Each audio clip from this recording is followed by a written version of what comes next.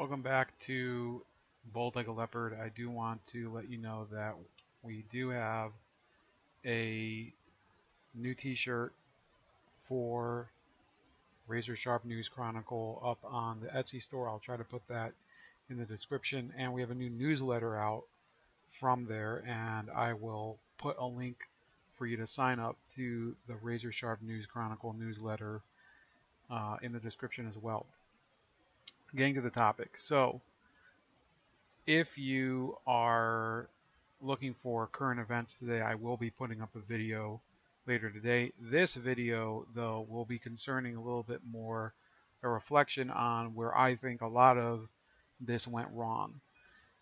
And I have to say that earlier this week, we watched Snowden, starring Joseph Gordon-Levitt. Nicolas Cage was also in it.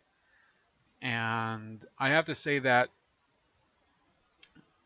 it's one of those movies where, while it may have been well produced and there could not have been a better performance, especially by Gordon-Levitt, it's not really what is needed in order to get people to understand the gravity of a topic, which, in my opinion, is really one of the reasons I try to tell people, instead of watching TV or movies, you have to try to get your information as much as possible from primary sources, from books, from, I guess if you have the time, from documents.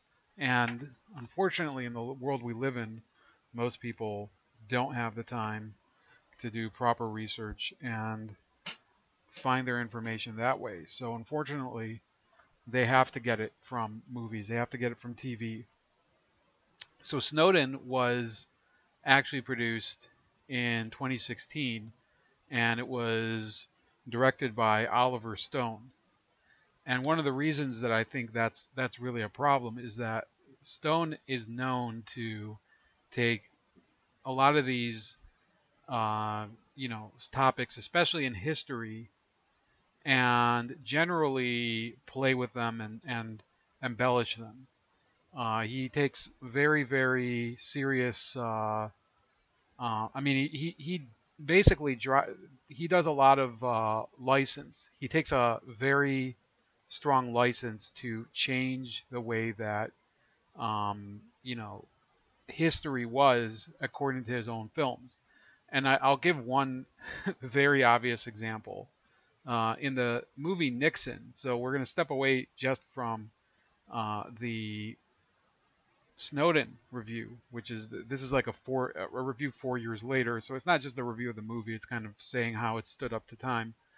In the movie Nixon, which was also produced by Oliver Stone, was released in 1995, was an excellent movie with Sir Anthony Hopkins playing Richard Nixon, but it includes such things as a fictional walk that Nixon took one day to the Lincoln Memorial by himself as president, where he had some sort of running discussion with these college students. And I don't know if it was something that was supposed to have happened in a dream in the movie or whatever, but even if it was a dream, then even that, like, so you're trying to say that in Nixon's head he was walking to the Lincoln Memorial by himself, talking to college students. So again, he's a person who takes serious dramatic license. And when we're dealing with a topic like Edward Snowden, it's much more serious than with Richard Nixon, because that was something that had happened in the fairly distant past.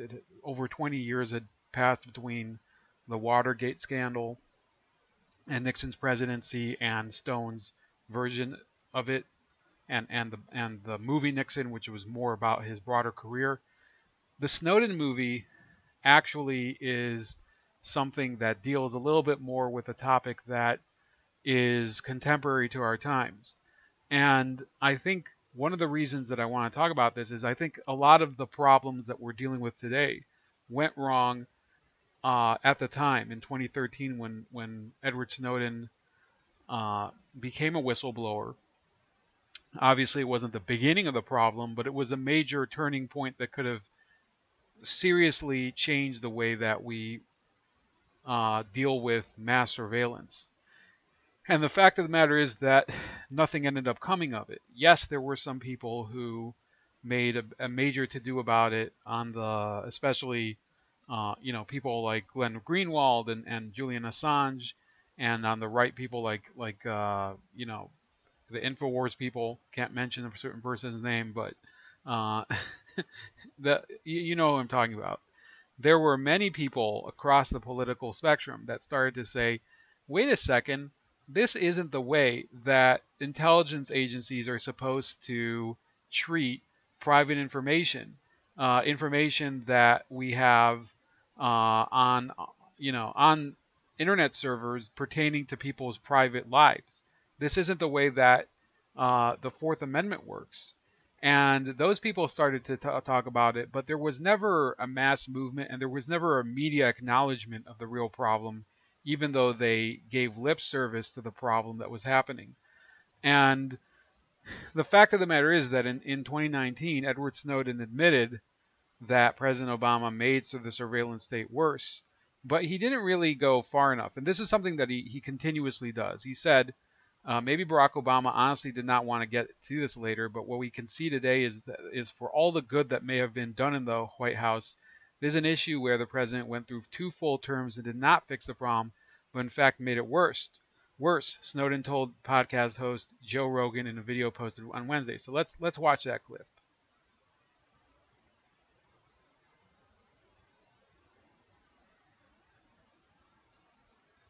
For some reason, this is systems are in place and they're unconstitutional, and you feel this deep responsibility to let the American people know about this.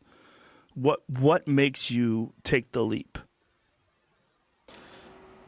So this is covered extensively in the book because it took a long time. I would imagine. People, yeah, right, exactly. People like to think it's like a cinematic moment where I find this golden document, like the Stellar Wind Report, and that's the closest thing to a smoking gun, right, that exists. But look, if you found that, you can read that later, look at that, and like imagine yourself being like, oh, I'm going to go outside on the courthouse steps and wave this thing and burn my life to the ground, burn my family to the ground, I'm never going to be work again, I'm going to jail for the rest of my life. The question is, what would it take for you to light a match and burn your life to the ground? For a long time,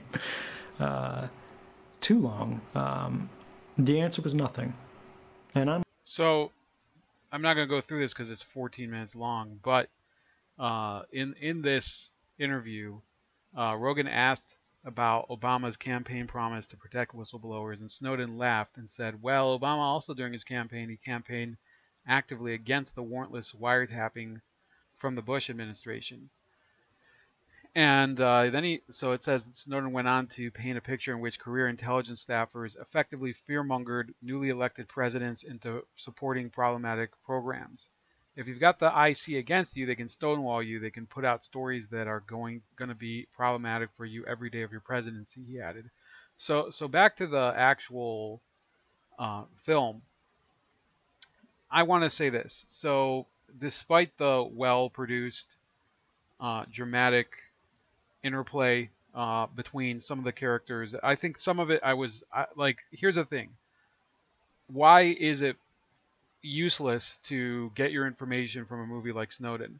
Because the dramatization actually shunts aside the main thrust of the issue. Okay, so on the one hand, during the film, you do see Edward Snowden growing as a human being from just this fresh-faced computer nerd and former Army Special Forces recruit who had to fall out of the Special Forces due to I think it was some sort of stress fracture. So you see him growing from that more innocent phase when he believed in the war on terror, when he believed in the surveillance state, and he ends up going into I think it was the NSA and then later the CIA, and working in the signals intelligence departments, all the various programs, and participating in all of these various different schemes that the government has in order to collect personal data and information as part of the war on terror. And you see that juxtaposed on some of these scenes where, of course, he had this relationship with his girlfriend and later wife, and a lot of that is thrown in there. And then so those things, I can tell you, they make a good movie. They don't make a good documentary. Okay, it goes without saying that you assume because Edward Snowden, the real Edward Snowden, is married to his wife, that he has a strong relationship with her. I mean, you would hope so, but it's not really relevant to the movie. It maybe humanizes him a little more because if you watch interviews like we just watched some of it with Joe Rogan, he's a very colorless person. He's a geek. He's kind of he wears the flannel shirt. He's a computer guy, and it makes him a little bit more human. But the real problem is that other themes were largely set aside in the movie. And even for Oliver Stone, I think it is a little bit, it's a little bit restrained the way that he treated not only President Bush, who I think Oliver Stone would never pretend to be a friend of. Now, he did criticize both President Bush and President Obama, but I would say that he generally made it seem like they were simply ignoring the issue or they were tolerating it because of what it gave them. And it didn't go far into, I guess, showing that they personally benefited from these policies that violated Americans' Fourth Amendment rights, policies that also led to the deaths of people overseas, non-American citizens. In one case, an American citizen, that would be the son of Anwar al-Awlaki. Those types of issues that we talk about more on YouTube and more in alternative journalism, he didn't so much touch on. And I think that all of it was a little bit ignored in the interest of making the film more theatrically acceptable. And this is something that you find very often in film, which is that when you're treating a subject that is nonfiction, you often have to embellish it with dramatic scenery. Okay, so the Nixon example from Oliver Stone is a good one. I would say that if you look at some of these films like Gangs of New York, that's long ago enough in history that you can basically embellish the story enough, because who's really harmed by people seeing this this romance develop between, I think it was DiCaprio and, I don't think it was Kate Winslet in that one, but or I don't even remember who it was in Gangs of New York. But when you try to implant into these movies these, first of all, a romantic theme that doesn't necessarily go towards the topic, that does detract from the main thrust of the issue. And therefore, the role of some of the central players in the Snowden saga was not very prominent. And some of those people would be, let me see if I could find them, but I would say that Glenn Greenwald didn't really play that big of a role in it. He was, I think, in only a couple segments. Tom Wilkinson, he played this guy, Ewan McCaskill, this journalist for The Guardian. You didn't see Julian Assange at all. And in my, that, if you really look at it, it basically cuts out the heart of the Snowden saga and puts in its place just this artificial, valve, right? So yes, it's fine that you portray some of his personal life. By the way, it doesn't really talk much about the rest of his family, so it's not as if the rest of Edward Snowden's family is really important for the saga. And I would say that a lot of the focus is more on the people that mentored him within the NSA and within the CIA. People like, I don't know if this is a real person, but Rhys Evans played this guy named Corbin O'Brien, who was, I would say, the stand-in for the villain in the movie, meaning that every time that he had some sort of moral quandary relating to what he was doing within the CIA, this character, Corbin O'Brien, would come back at him and say, hey, you're part of this already. Basically, you're guilty just as much as we are guilty. And we keep you around because of your abilities, not because of your moral fiber or anything. And that was really the extent to which you had criticism of the system. There's only brief mention of James Clapper. That was in the context of his testimony, I think it was in 2013, before the Senate Intelligence Committee, in which he lied about the NSA's collection of data from American citizens without a warrant. So those issues, which 4 years later we now know became much more of a problem than they were in 2016 when it was released, given what's happened with the Michael Flynn case. Carter Page has recently sued the FBI regarding the surveillance that they imposed upon him through the FISA court, right? Those issues, those are things that Oliver Stone couldn't cover at the time because they hadn't happened yet, right? But he'd already known that this was an issue that was an open wound in terms of protecting the civil liberties in the United States. These were already issues that other Americans had suffered for. Other Americans had found their lives interrupted because of the surveillance state. So Oliver Stone basically made a movie that was a marketable version of the saga that Edward Snowden went through. And it wasn't a bad movie if you're looking at it just in terms of movie quality. Like I said, I think most of the actors did a reasonably good job. Some of the technological stuff I don't think was exactly mind-blowing. And of course, there was the scene where he ends up putting a piece of tape over his webcam because he thinks that the NSA is watching him while he's having sex and things like that. Those are things that I think, maybe they happened. It's based on a book by Luke Harding, and Luke Harding is a Guardian journalist who he's beclowned himself since the Russiagate fiasco happened. He's one of the people who believes that Donald Trump may have been a Kremlin associate since the 1980s, when I think he visited Moscow one time in the 80s.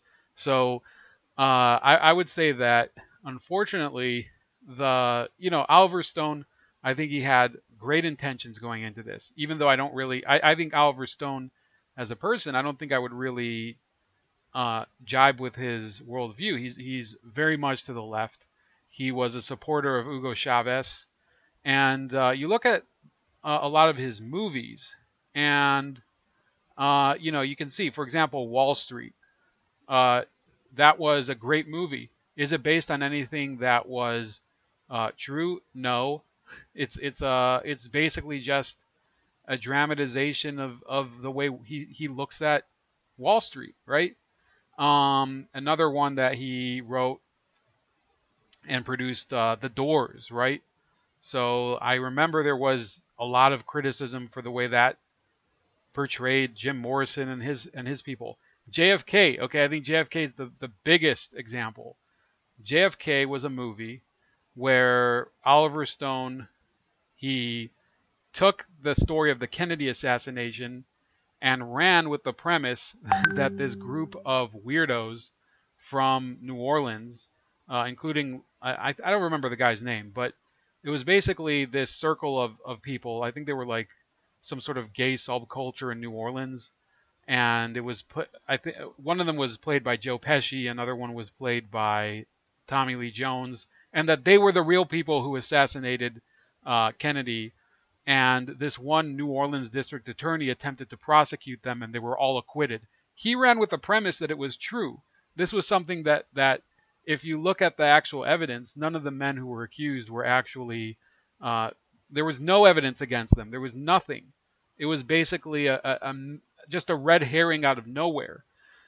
So you look at Oliver Stone's history and the way he treats history, whether it's in JFK, whether it's in Nixon.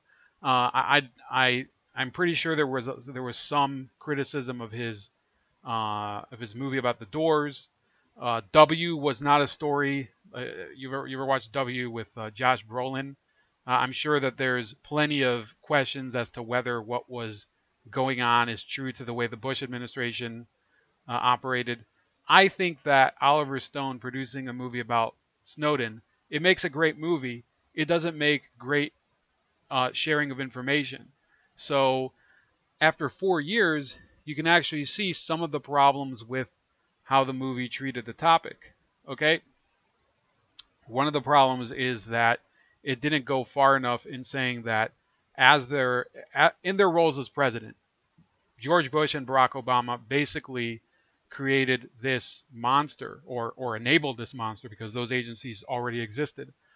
But they harnessed it in order to pursue people and violate their civil liberties. And that was, I guess, a side theme. It should have been, I would say, a much more major theme of the movie. Another problem that we're talking about is the treatment of journalists. And the truth is, Greenwald had problems. These were not covered in the movie. Okay, Glenn Greenwald, I believe, had to flee the country. I think that's one of the reasons he ended up living in Brazil for a while. He still lives in Brazil, and he has new problems over there. But I would say, in retrospect, after 4 years, the movie, it remains a good movie. It doesn't remain good information. And if I were you, I would try to look through the original documents, look through WikiLeaks, look through some of the other, court cases that have happened since then. Pay attention to the Carter Page court case that's happening now. Everything, I guess, plugs into the problems that we've been having since 2016. And think about it that way. He produces this movie in 2016, and what did the world learn from it? Nothing. It didn't do too well. Let me see what the box office numbers were.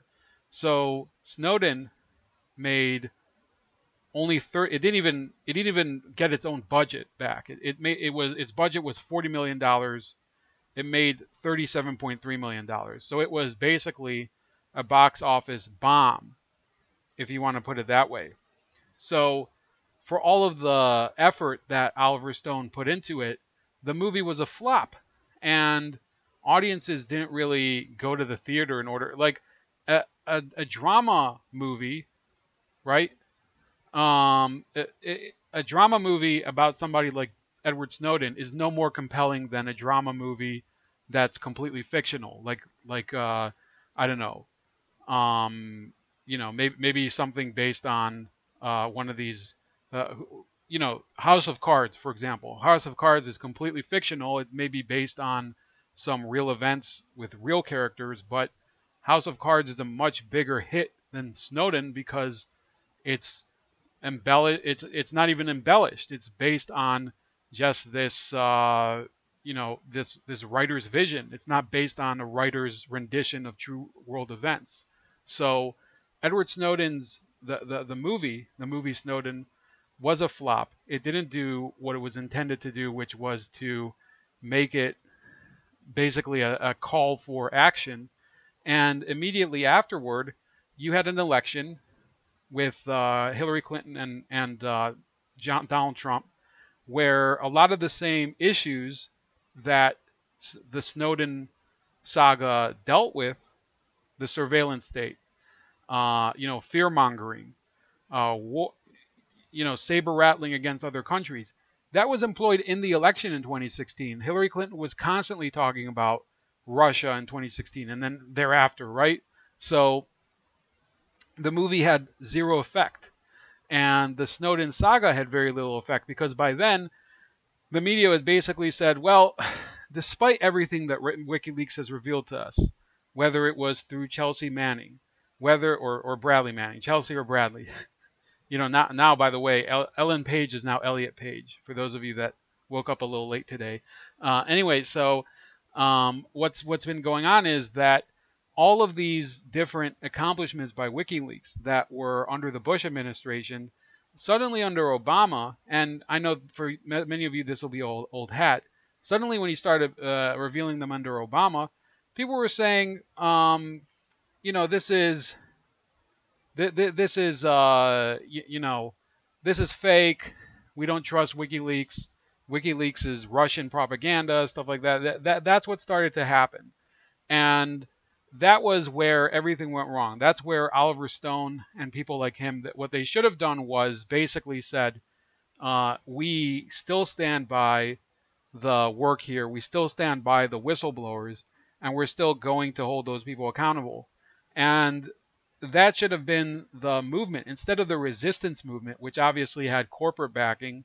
A lot of these people, including the Bernie Sanders supporters, what they ought to have done after the 2016 election, in fact, during the 2016 election, during them exit and all of that, and through 2017, when James Clapper was hired to be an analyst, I forget which I think it was either MSNBC or CNN.